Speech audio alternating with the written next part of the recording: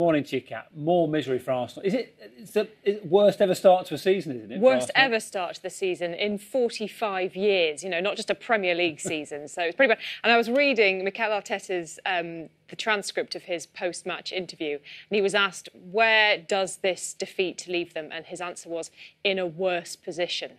I thought that pretty much sums it up, doesn't it? Yeah, Thank you, Mikel. A 1-0 defeat at home to Burnley perfectly demonstrated Arsenal's problems this season.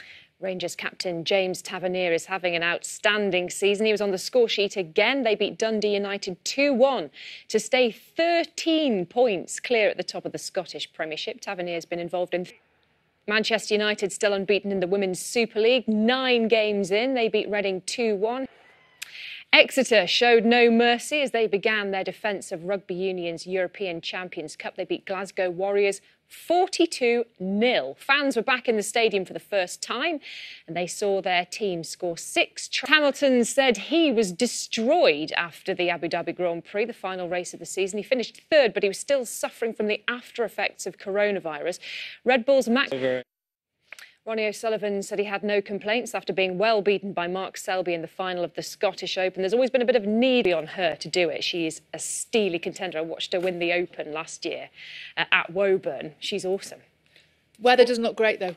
No, but, you know, hopefully it'll get better today. And Lee Westwood, wasn't that fantastic? It's an amazing achievement, that oldest man to win the Order of Merit and still going strong at 47. And at the time, the only man on tour to have world ranking the same as his age. 47 in the world. That's stat of the week already. Thank you very much. Thanks for that, Kat.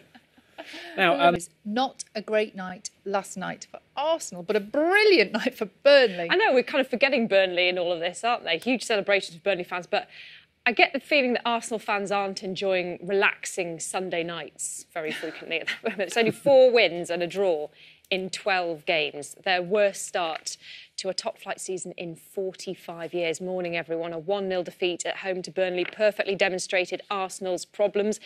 Early in the second half, Spurs at the top. The gap between Rangers and Celtic at the top of the Scottish Premiership is still 13 points. That's after they both won yesterday. Celtic beat Kilmarnock 2-0 and Rangers captain James, who's his caddy.